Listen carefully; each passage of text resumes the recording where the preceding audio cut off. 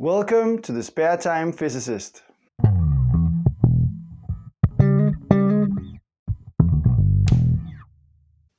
Today we're going to talk about an effect in Einstein's theory of special relativity known as the Wigner rotation.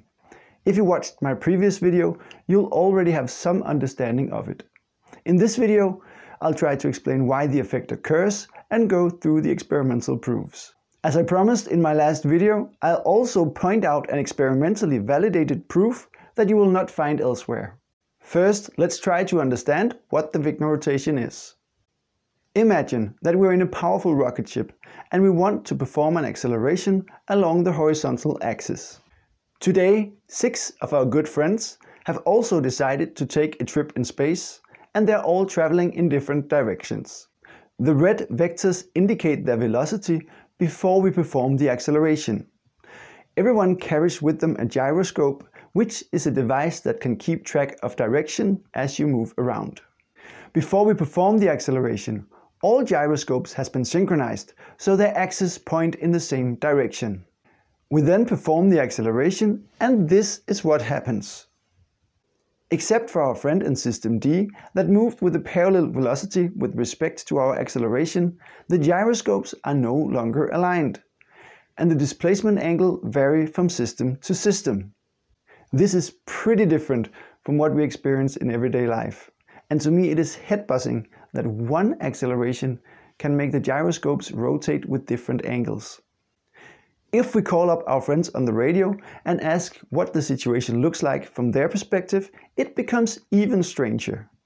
We experience 6 gyroscopes that are rotated with respect to each other, but they will tell us that their gyroscopes are still perfectly aligned. They will instead see that our gyroscope has been rotated, but they will not agree on the angle of rotation. This is a pretty exotic effect, and yet you'll find no useful YouTube videos about it. Many university textbooks on special relativity doesn't even include it. Historically, the effect was first discovered by Ludwig Silberstein in 1914, 9 years after Einstein published his theory of special relativity. In 1925, British physicist Cleveland Thomas used it to explain the fine structure of atoms. At the time, it was known that electrons have a spin and that the spin gave rise to a fine splitting of the spectral lines of atoms. When physicists tried to calculate the magnitude of the splitting, the numbers didn't add up. Thomas figured out that as an electron orbits around the core of an atom, the rotational effect that I just described gives rise to an additional rotation of the electron. By taking this into account, Thomas was able to solve the problem, and the effect became known as the Thomas Precession or Thomas rotation. But Thomas only worked with a special case of circular orbit, and it wasn't until 1939 that Eugen Wigner derived a general mathematical description of the phenomenon. The late introduction may be the reason why Wigner's equations did not make their way into most textbooks on relativity. Let's now try to get a better understanding of why this rotation occurs through the following case. A girl named Rose finds Mother Earth very boring and decides to check out one of the neighboring galaxies to see if it's more fun there. On her star map, which is drawn in the rest frame of Earth, she sees 2 interesting galaxies. Galaxy A is located to the north with a flight path along the vertical axis of the map, and Galaxy B is located to the northeast with a flight path 45 degrees to the axis. Both galaxies are at rest with respect to Earth. Rose jumps in her starship and shoots off with a velocity of 86.6% of the speed of light. This gives her a Lorentz factor of 2, and due to relativistic length contraction, her ship shrinks to half of its original length, seen from the perspective of Earth. Just after departure, Rose changes her mind about the choice of galaxy, and she decides to turn the ship toward Galaxy B instead. Let's see what the situation looks like from the perspective of the starship. I will denote this frame of reference as prime. Here the star map is contracted along the axis of motion with a factor of 1/2, and this changes the position of Galaxy B. From the perspective of Rose, she has to turn the nose of the ship 63.4 degrees and not 45 degrees to get to galaxy B. Rose then fires her engine and turns toward galaxy B. If we now ask an observer in the rest frame of Earth to measure the change in direction, he will tell you that Rose made a 45-degree turn. But an observer in the S' frame, on the other hand, will tell you that Rose made a 63.4-degree turn. And they're both right from their individual perspectives. The difference in angle of 18.4 degrees is the Wigner rotation angle. Had Rose been carrying a gyroscope with her to keep track of the direction, it would now be rotated with 18.4 degrees with respect to a gyroscope in the rest frame of Earth. So the Wigner rotation occurs because the relative dimensions of space changes with the observer's velocity. Because of that, directions are perceived differently, and the moment you change your velocity, this will induce a relative rotation. It can be hard to grasp, but this is really the geometry we all live in. By now you probably want to see some proofs of this, so here they come. I already mentioned the first and probably best piece of evidence we have. When electrons jump between the shells in an atom, they emit light at a very specific frequency. Each state in the atom can be occupied by 2 electrons, but they have to have their spin in opposite directions. The frequency of the light that is emitted as the electron jumps from one shell to the other varies slightly with the spin of the electron. This effect is known as the fine structure.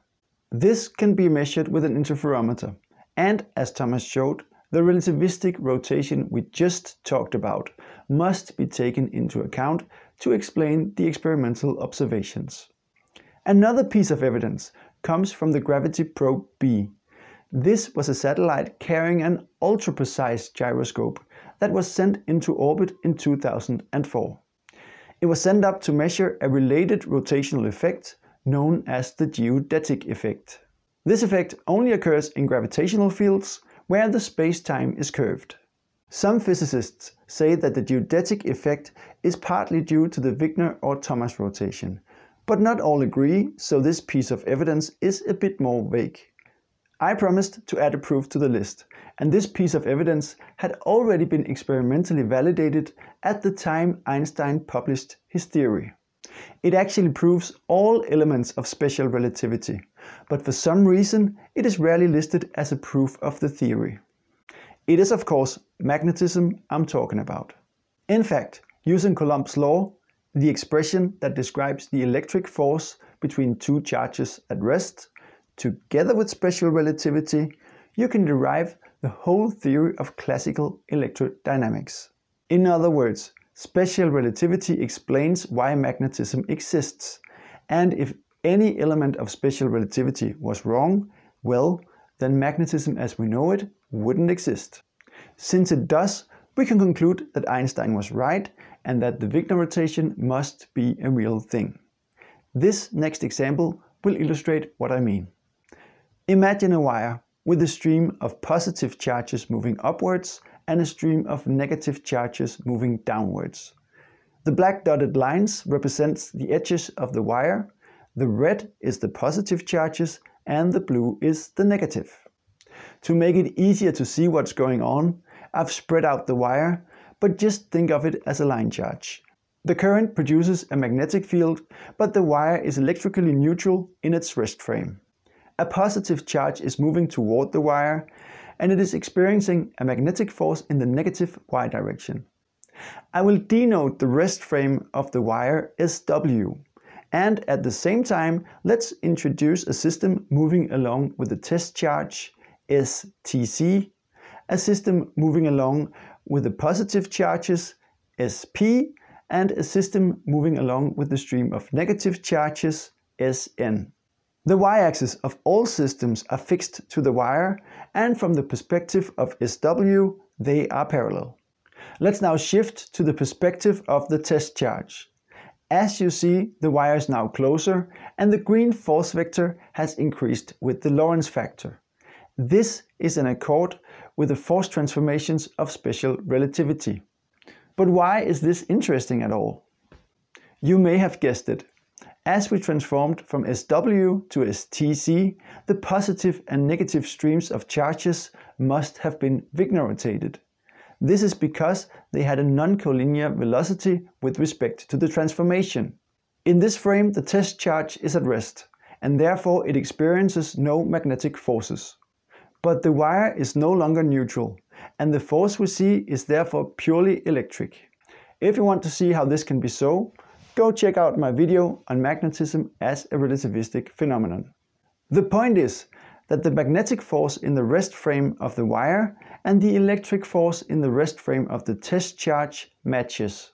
Had history been turned upside down, and had this force been predicted from a relativistic analysis before it was measured experimentally, it would have been the ultimate proof of relativity and the Wigner rotation. To show visually that I'm not filling you with lies, let's perform the transformations and see what the situation looks like in the SP and SN frame. As we see, the wire now has an angle of 36.87 degrees to the y-axis as we predicted. This clearly shows that the system has been rotated. If we then perform a direct transformation back to the starting point in the rest frame of the wire, SW, we will see that we end up in an identical but rotated version of the system. Let's also perform the transformation from STC to SN. As we see, the rotation has the same magnitude but is in the opposite direction. This is illustrative of the fact that the test charge was experiencing forces from two systems that had been rotated differently. This shows that the Wigner rotation is distinct from a classical rotation, where all objects have to be rotated with the same angle. This concludes the video. If you want to see more practical examples of the Wigner rotation, I suggest you watch my video on the bar and slit paradox. I hope this video was useful. Please like and subscribe to help me get off the ground, and thank you for watching.